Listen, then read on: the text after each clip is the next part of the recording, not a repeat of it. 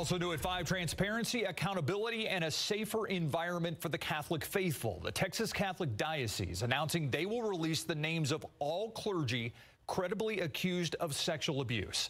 As our Bill Barajas explained, it's part of an ongoing effort to provide healing and promote trust in the church.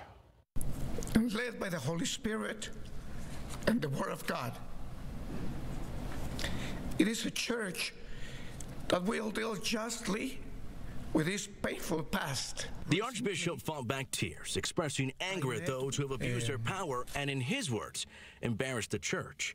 I ask the faithful to pray for the victims of clergy sexual abuse of minors, to pray for their priests and bishops. The 15 Catholic dioceses in Texas and the Ordinariate of the Chair of St. Peter made the decision on September 30th to release the names of the clergy who have been credibly accused. Now is the time to express transparency. With 8.5 million Catholics and more than 1,300 Catholic parishes in Texas, compiling a list won't be easy.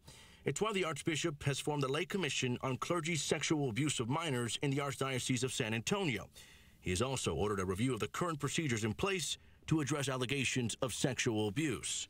The commission is formed by lay people who, by their expertise and experience in life, and especially in the public arena, they are volunteering to help to edit the files, also to oversee the process. The Archdiocese isn't sure how many cases and allegations there will be in the city, especially with cases dating back to 1940. Some of the clergy have already died, the ones who must be in retirement. And the plan right now is to release that list by January 31st, 2019. The Archbishop also asking any victim who has not come forward to do so, saying the church is once again a safe place. Live in downtown, Bill Barajas, KSAT 12 News.